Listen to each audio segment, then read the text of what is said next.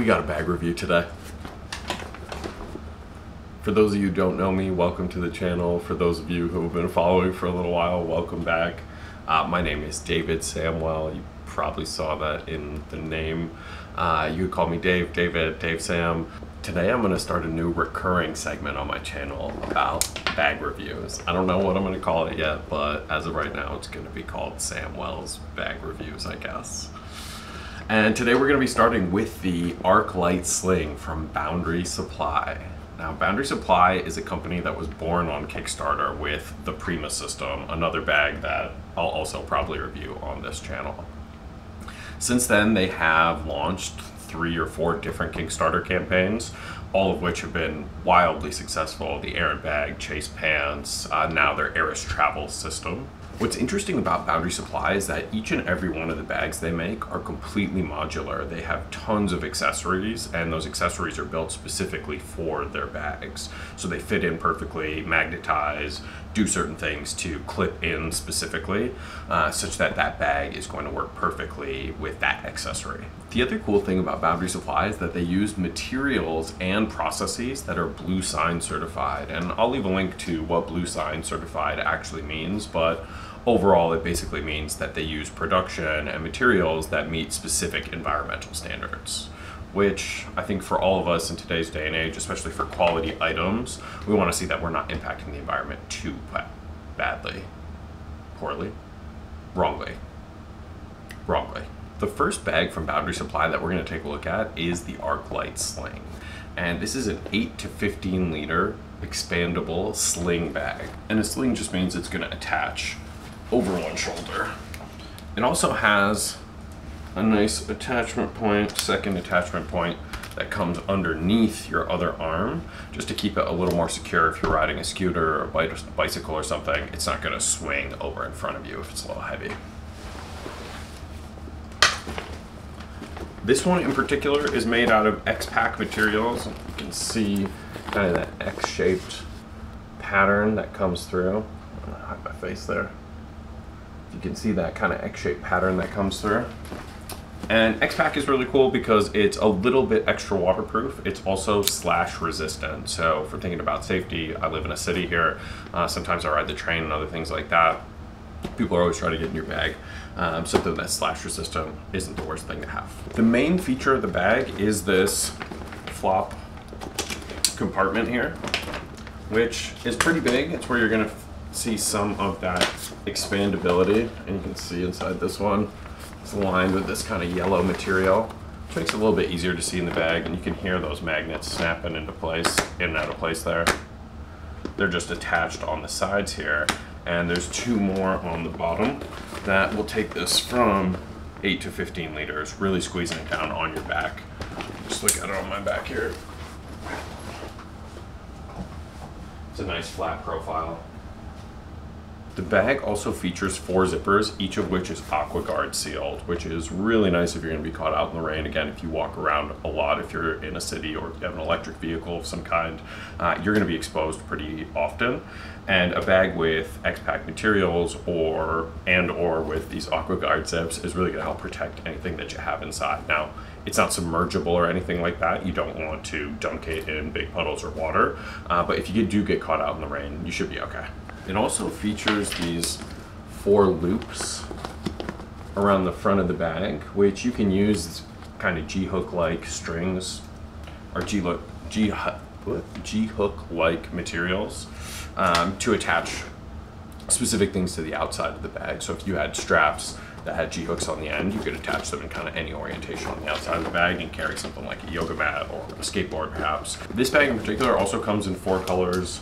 A kind of brownish color, which I actually don't like, a blue, which is pretty nice, black that are all normal Cordura, and then this x-pac black material. It also has 3 handles around the outside of the bag, each of which does make it a little bit easier to just sling around and carry or throw around depending on obviously what's inside the bag when you are out about and using it. It also has these 2 smaller zippers at the front on either side, and this pocket, we'll get into in a second, but can be accessed from either side. What's nice about this bag is it can be worn left or right-handed.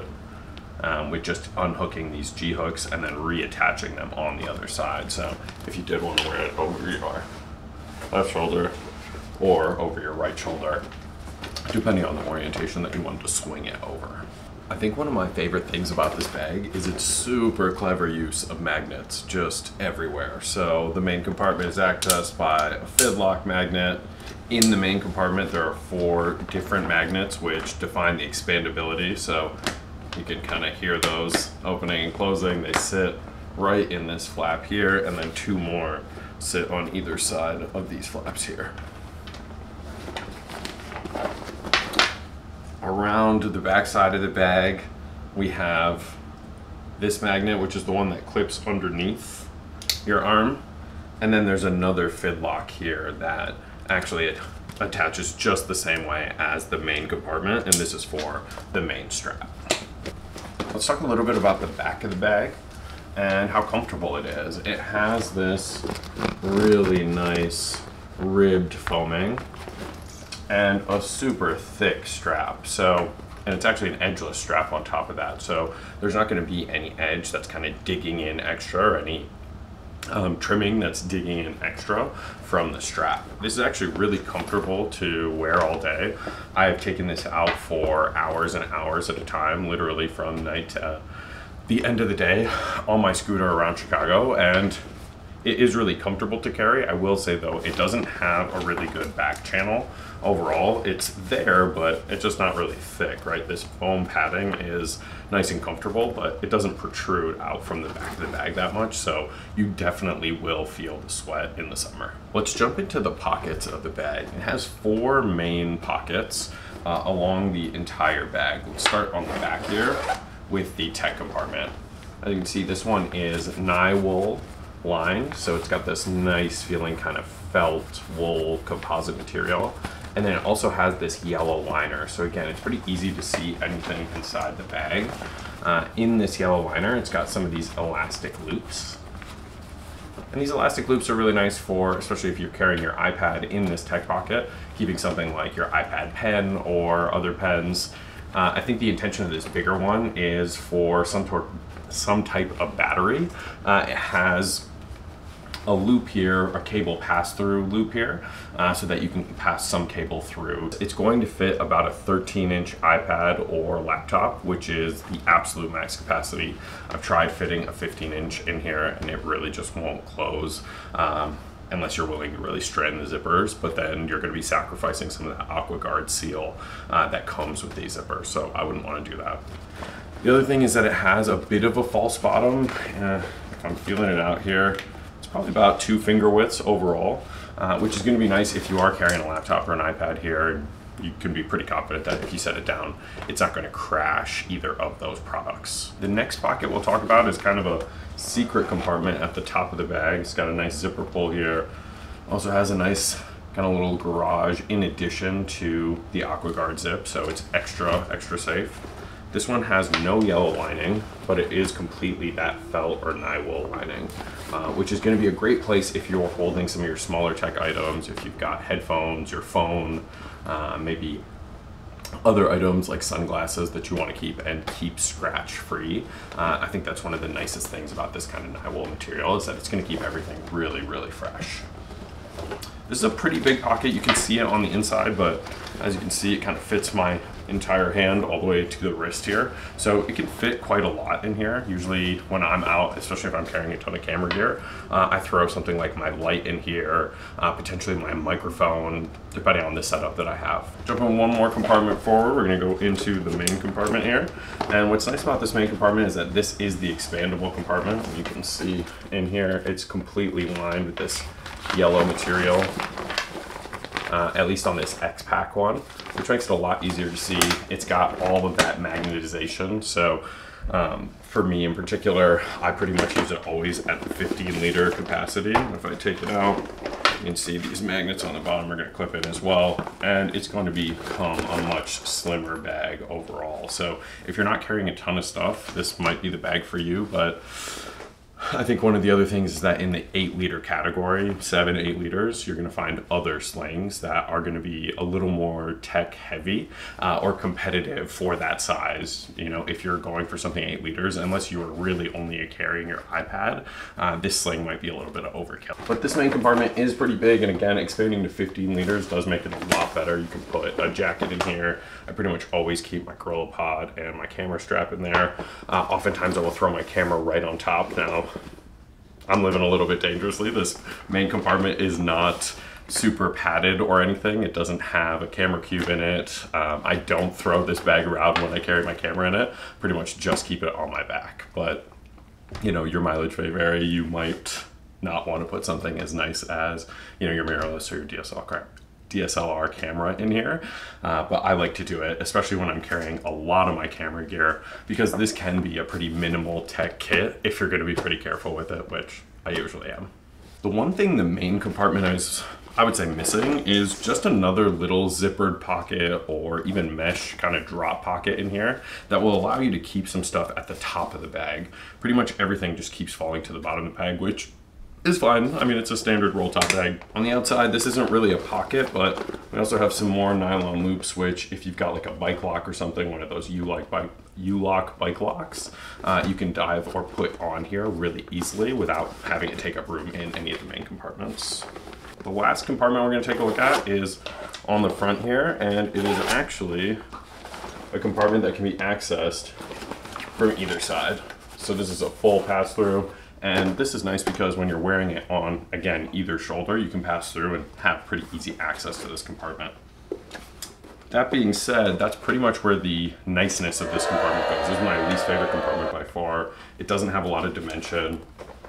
Overall, the pockets are a little small, and then it has 6 of these nylon loops that I can't even really pass my finger through. They're all so small. I have no idea what the actual use of these is. So as you can see, I pretty much just throw everything in this pocket and close it.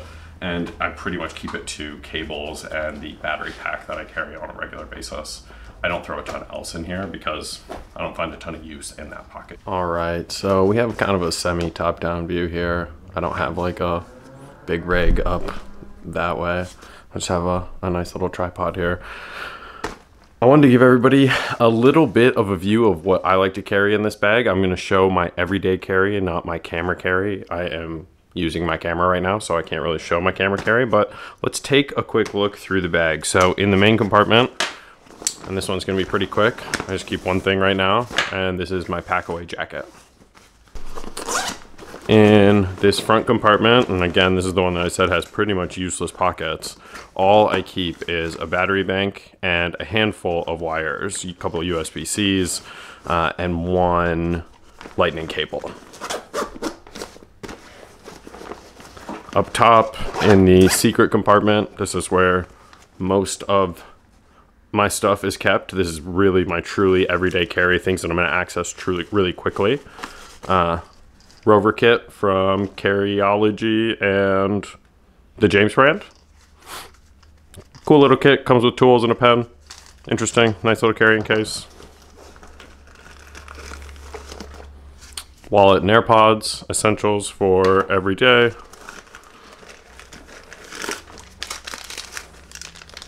Keys, dude wipes, gotta have those.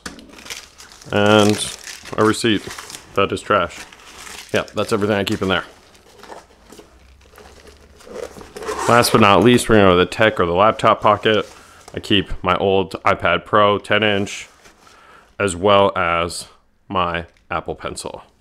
I don't use these top loops. Like I said, I think they're just a little too small for any of the batteries that I have. So I can't really use this feature of the top loops and this pass-through here. And that is everything that I keep in my everyday carry. And honestly, this isn't even close to packed out. As you can see here, I'm not even using these top expansion magnets. I've got it cinched all the way down basically. So there's plenty of room left. So you could fit a ton more in this bag.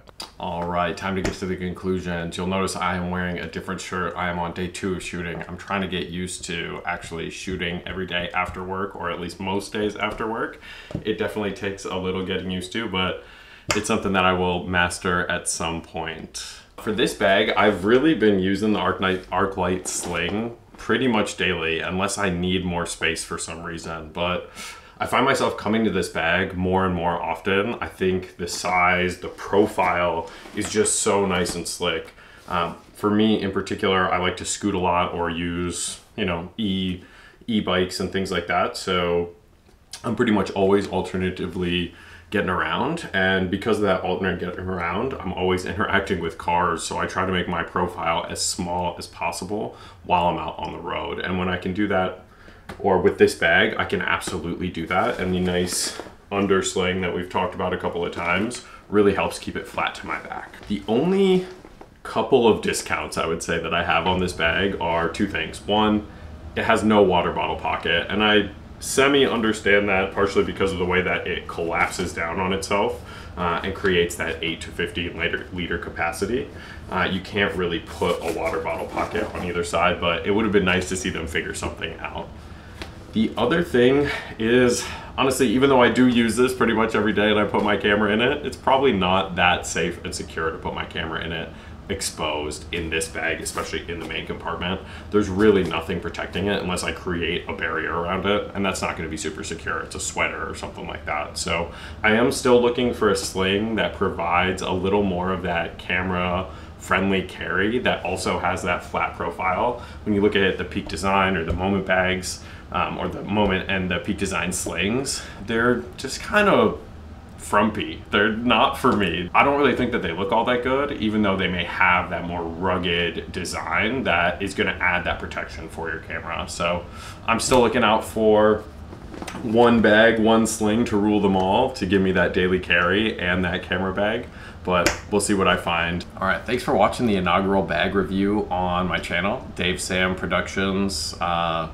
Bag reviews by Dave Sam, Samwell Baggins. I proposed this at work with a few of my colleagues, and I pretty much just got roasted for my name and wanted to review bags. So thanks for watching all the way till the end. Please feel free to leave a comment below. Please like, subscribe, do any of those things if you want to. See you guys on the next one. Okay, that didn't work.